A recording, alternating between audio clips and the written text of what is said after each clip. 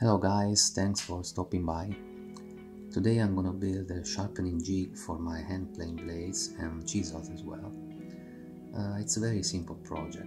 Basically it's composed by two pieces of wood fixed with two big screws for tightening the blades and wheels underneath to allow a smooth sliding during the sharpening with stones.